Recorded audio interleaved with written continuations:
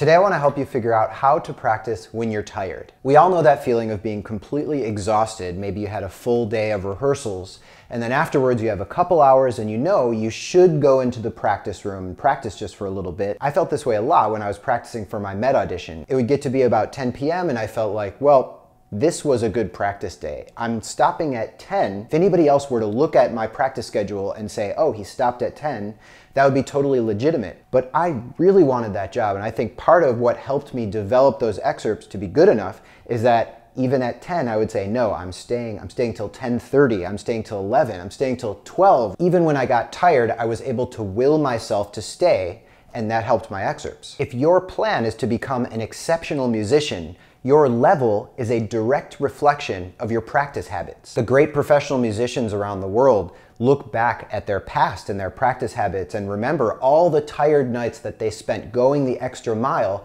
for every project along the way as much as they could. So you're gonna have to do the same thing. Find ways to trick yourself into being in the practice room more and to be more productive when you're in there, even when you're tired. So I made something for you called the Practicing When Tired Checklist. It's something you can download to your phone or to your computer, and when you get tired, you can take a look at this checklist and remind yourself of ways to be more productive. You can download that right now at robknopper.com/practicetired. All right, let me tell you about how I think about productivity. It's a mathematical equation, and looking at that equation is going to help us figure out how to practice better when we're tired. All right, here's the equation. It's time spent practicing multiplied by how productive you are in the practice room, which I call the productivity rating, equals your output. And your output might be measured in how many problems you solved, how many notes you learned, how many recordings you listened to, or any other measurement of productivity according to whatever exercise you're doing. In my tips today, I'm gonna help you figure out how to increase your time spent practicing when you're tired, how to improve your productivity rating when you're tired,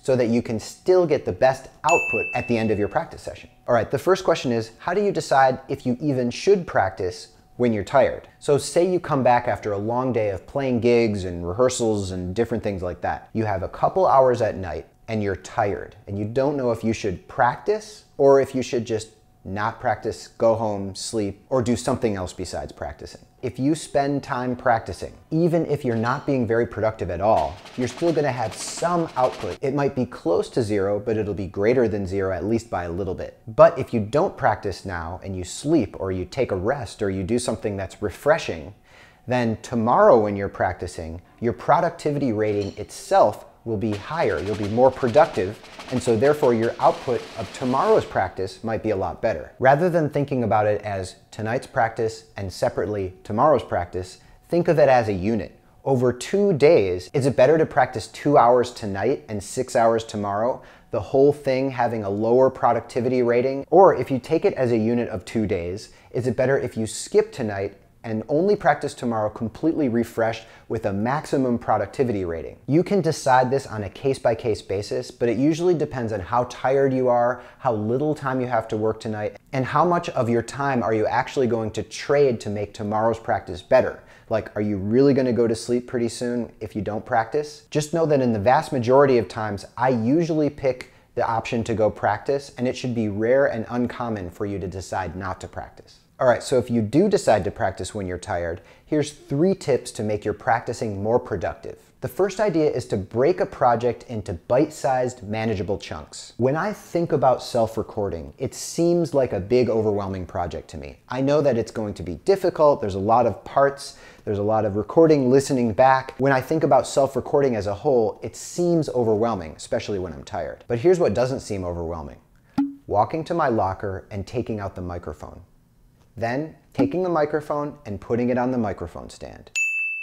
Step 16, press record on my computer. Step 17, play through the excerpt once. Step 18, press stop on my computer. If you think about the simple act of completing one tiny bite-sized chunk of a step, that seems much more easy and likely than diving into a big project like self-recording. If you were to take each project that you do in the practice room and write it out into a recipe that is consisting of individual bite-sized steps, it's easier to go from one step to the next rather than just think about it as a whole project. Even if you don't reach the end, you still made more progress and potentially had a bigger productive output than if you hadn't started at all. Tip number 2 is to incentivize yourself to go into the practice room. When I get home from work, I have a Super Mario game sitting on my couch, and I want to start playing it.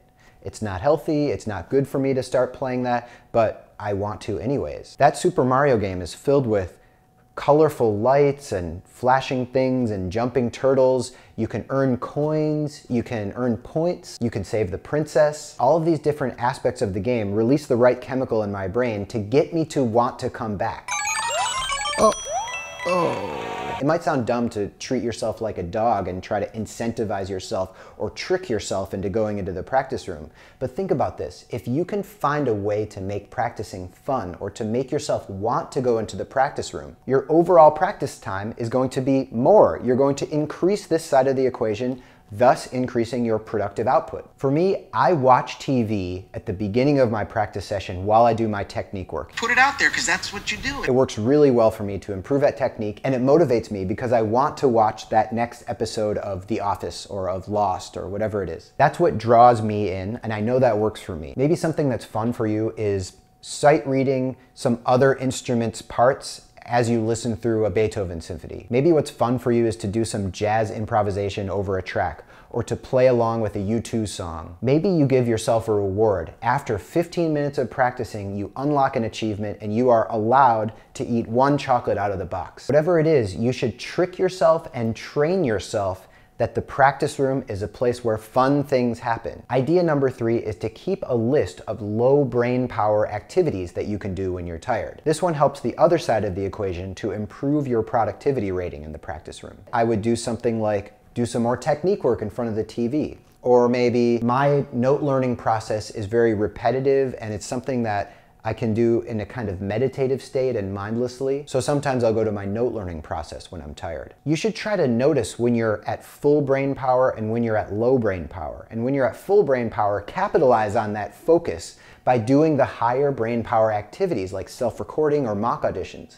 And then when you get tired, have that short list of things that you can revert to when you know that you're not going to be very good at those higher brain power activities. Whatever you've been recently doing, say you've been studying a lot of recordings, or say you've been doing a lot of note learning or something like that, whatever you've already been doing, it'll be easier to continue doing because transitioning between exercises or activities takes a lot of brain power. So just continue in the routine of whatever you've already been working on. But like I mentioned, if you want to be exceptional, the decision shouldn't always be whether you do or do not practice when you're tired. The question should be, how can you trick yourself into going into the practice room rather than not? How can you trick yourself into starting earlier and going until later? And how can you find ways to be as productive as possible, even in those non-ideal situations like when you're tired? Every ounce of effort and creative problem solving in your practicing equals more precise rhythms in the audition or more creative musical phrases when you're actually performing. And to build that level you need in your playing, it's the sum total of all the cumulative life of work that you've put into it. There are going to be other musicians out there who don't take a break, who don't stop practicing,